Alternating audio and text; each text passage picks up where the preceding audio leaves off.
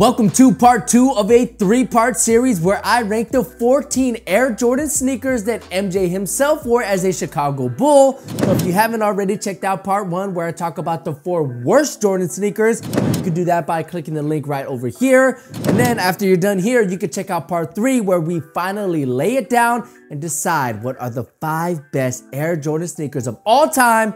But first, we gotta talk about 10 through 6. These are the top 10 best Air Jordans.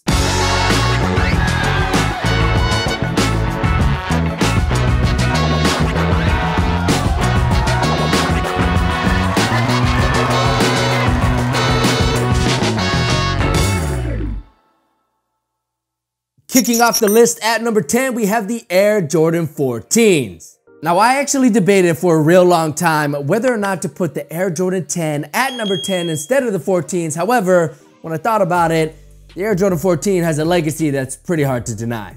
For starters, it was the last shoe Jordan wore as a Bull, so it'll always be an iconic sneaker just because it was what MJ wore in his final playing days, and also because it is the sneaker MJ laced up while draining one of the most iconic shots the world has ever seen.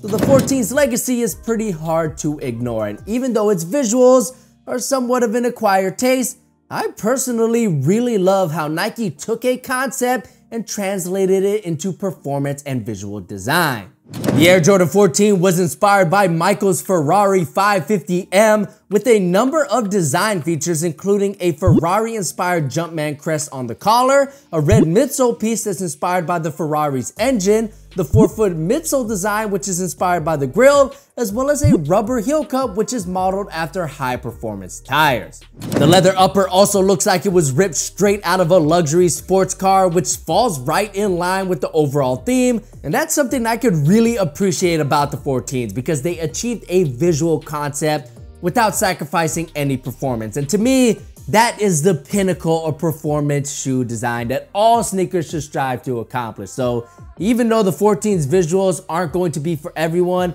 and they're not necessarily the best Jordans to rock off of the court, their legacy as the last Jordan MJ wore as a Bull, as well as their attention to detail, to me, make them one of the 10 best J's ever. The 14s have also stayed very relevant even after its original release by staying active with a number of retro releases and new colorways that MJ never played in but are still loved by fans, such as the Laneys, Ferraris, and even a collaboration with Supreme, which isn't the best colorway, but it's still impressive that a brand as big as Supreme chose the 14s to collab on. Oh, and fun fact, the Jumpman actually appears 7 times on each the left and the right shoe, which combined makes 14. So that's another nice little detail that you may have not known about. But let me know where you have the Air Jordan 14 ranked on your top 10 list by dropping it in the comment section below. Next up at number 9, we have the Air Jordan 7s. Now the 7s are kind of a polarizing sneaker because to some, they feel like the Air Jordan 8, where it feels a little off-brand from what the Jordan brand had made its name on. But for others, they simply love everything the 7s have to offer.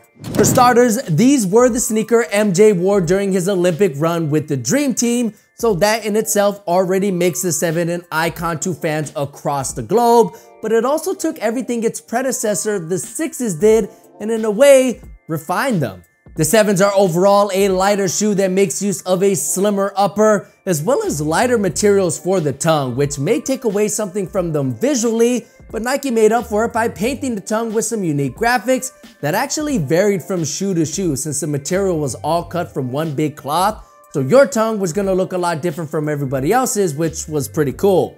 Now, Nike originally dropped 5 colorways of the 7s in 1992, and while some of the colorways were great, such as the Bordeauxs, the Raptors, the Hares, and of course the Olympics, none of those colorways sported the traditional black and red look that the Jordan line had made its name on. While the new colorways were unique and exciting, and they definitely fit right in with the 90s, there's just something about putting on a pair of black and red Jordans that make you feel like Mike. It's the war paint that MJ went to battle with, and having that tradition broken with the 7s was honestly a little disappointing to the fans. I mean, it would almost be like if Nike dropped a Kobe Bryant sneaker in non-Laker colorways. It wouldn't make any sense, and that's what I'm trying to say Nike did with the 7s here. Nike also got rid of other design staples such as the visible Air unit, Nike Air logo, as well as translucent outsole, but those are all things that we could live without, and the absence of a true bread colorway is what really hurt the 7s in the eyes of fans. However, Nike did market the 7s with an ad campaign that featured Bugs Bunny, and MJ wore the Bordeaux in Michael Jackson's Jam video, so the 7s did have a presence in pop culture, even though it might not be as big as the other J's on the list. It also doesn't help that the retro colorways of the 7s really haven't been anything special, with some real misfires, which means if you weren't a fan of the 7s then, you probably aren't a fan of the 7s now. But at the end of the day, it's MJ's Dream Team shoe, and to me personally, I'd rather have a pair of 7s than 14s. I mean, wouldn't you? Coming in at number 8, we got the Air Jordan 13. So if you've been keeping up with The Last Dance, you probably noticed Jordan rocking the 13s a lot. And that's because he did rock them for the majority of that final season. So the Bulls and Jordan fans, the 13s will always be very nostalgic since he did spend most of that last and final season in them. The 13s were designed behind the inspiration of a panther since the designer Tinker Hatfield compared Jordan's game to that of a black cat, where he would study his prey and then attack.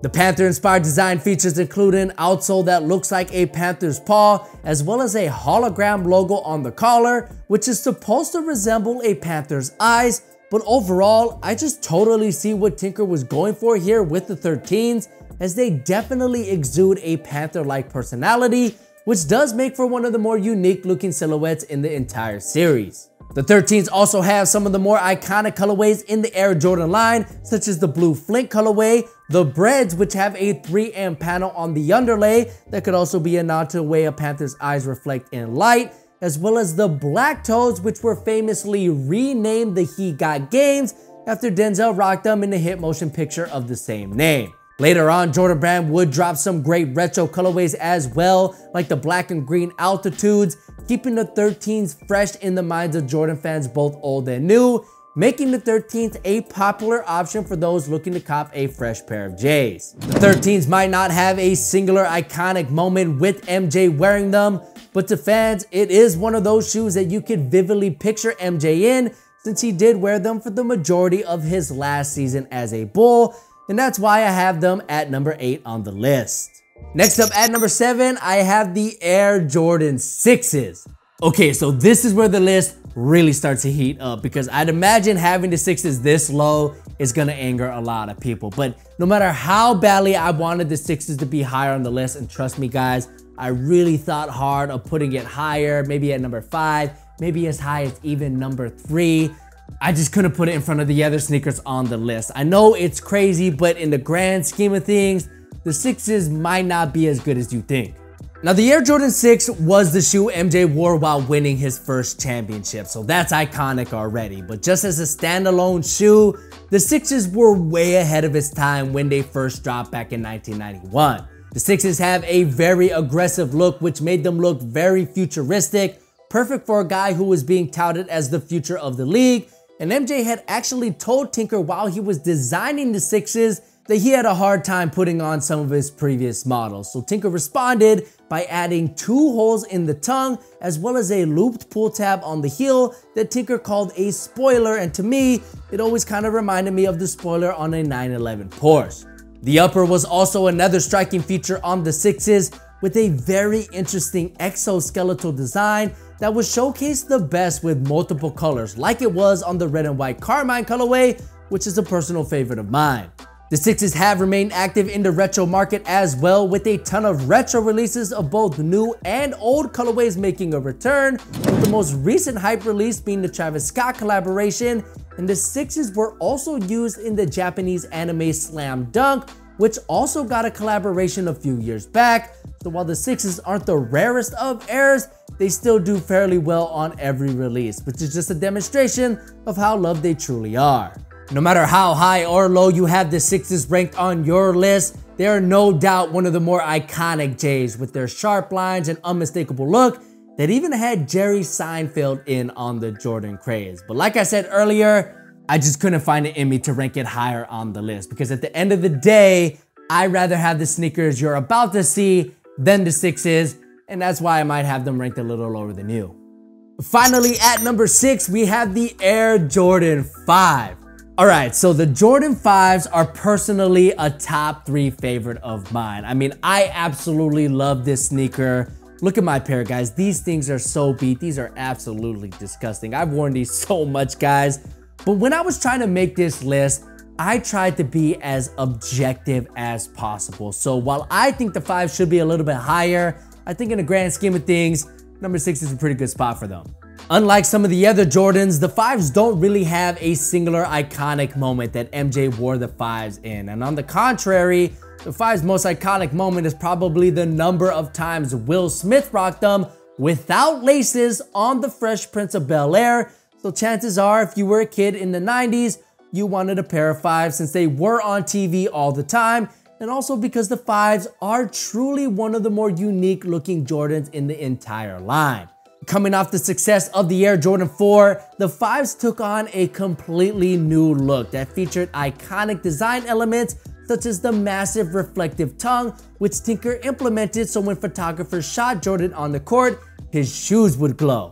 The 5s were also the first Jordan to feature a translucent rubber outsole, which really made them stand out amongst the other sneakers on the market, and the midsole also featured a unique visual design with the shark teeth on the forefoot, which of course is inspired by World War II era fighter planes. I mean, I don't really know what to say, guys. I can only imagine that back in 1990, the 5s really stood out as a true powerhouse, a truly unique sneaker that had a ton of features that really pleased fans. And my favorite feature has always been the 23 on the heel, because to me, it gives the 5s like a player exclusive like feel. So when you put them on, you feel like you're putting on a shoe that Michael Jordan has worn. It doesn't feel like you're putting on his signature shoe or an Air Jordan. It feels like you went into Michael Jordan's locker and got one of his shoes. And that's why I've always been a huge fan of the 5s. But what holds them back, in my opinion, is there isn't a singular iconic moment that we can look back to, like an ELO shot, like a flu game, like an 88 dunk contest with MJ wearing the 5s. It was pretty much just him tearing up the league, which is fine. But when you look at the 5s, you really don't get transported to an iconic Jordan moment. And that's why I don't think they're as iconic as some of the other great Air Jordans. The 5s have remained very active though post-release with a ton of new retro colorways, which helps maintain its popularity throughout the years as one of the best Jordans that you could wear off of the court, and also thanks to the massive tongue, which is just a timeless look. They may be big, they may be bulky, but when it's all said and done, the 5s have remained as one of the most popular and iconic Jordans Nike has ever put out. And if they had an iconic moment on the court that we could look to, they would definitely be higher on the list for sure. But as they stand right now, they land as the 6th most iconic Air Jordan of all time. Now that you guys are done with part 2, you can head over and check out what I think are the 5 best Jordans ever by clicking the link right over here, and subscribe to the channel for more sneaker related content just like this. My name's Jaron, it's been great having you. I'll catch you guys in the next one. Peace.